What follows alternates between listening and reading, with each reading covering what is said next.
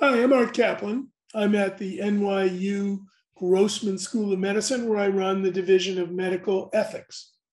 Sadly, I don't have to remind viewers, we have just seen an explosion of gun violence in the United States over the past year. I mean, it really is worse than it was even 4 or 5 years ago. Children obliterated at a number of schools, attacks on grocery stores, churches, and as many of you know, in hospitals, in clinics. In Tulsa, Oklahoma, an angry patient went and shot a surgeon and others because he felt unhappy with his orthopedic back surgery. And there have been many violent outbreaks against healthcare workers in many other places around the United States. This has led to all kinds of debates, as we all know, about what to do about guns. Should we ban assault weapons? I lean toward thinking that probably is a good policy. I understand fully it's a policy we're not going to follow. There are areas, though, where I think we could get agreement and get legislation at the state or federal level. One area I think is discussion by doctors about guns. Remember, the largest number of people killed and harmed by guns are suicide victims. Another significant group are children, where data show that it looks like kids, the biggest cause of death for those, say, under 18, is no longer car accidents or other diseases, it's guns. So I think all doctors, pediatricians, and others do have an obligation to talk about guns with their patients. There are a number of key questions I think they should be asking, because there are 400 million guns in this country, and a lot of the deaths that are taking place are due to improper storage, carelessness, not talking to kids about what to do if they see a gun.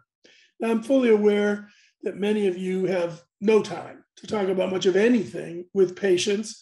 I hear complaints all the time that you've only got a few minutes and you got to prioritize whatever the ailment is or the problem is that brought the patient to your care so that you can address that. If you do have more time, I would urge some discussion of safe gun storage. Is there a gun in the house? Do you keep it locked? Do you keep it in a place where kids can't get it? Do you ask about whether the kids' friends have guns and whether they keep them safely stored? Are you in a situation where you can basically talk to your kid about what to do if they see a gun, don't touch it, who they should notify, who they should tell? Those are all very important questions for gun safety. They may not stop, mass shooting at a church or a elementary school, but I think they go some way toward trying to reduce harm from guns. The other major thing that I think we need to be thinking about very hard, weighing in as guns as a public health problem. I've seen too many discussions from emergency room docs, trauma docs saying these powerful automatic weapons, they're so powerful when they're shooting children, they just destroy them. You can't even recognize them anymore. These are weapons that are very, very difficult, if you will, to repair wounds. If you get shot as a kid, a 60-pound kid, a 70-pound kid, you're going to die.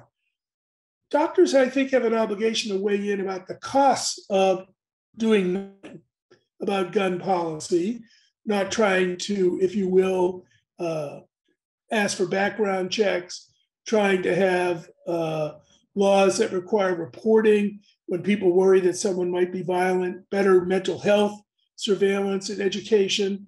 Again, these are incremental steps, but we might be able to get them through if we really watch the toll attributable to gun violence.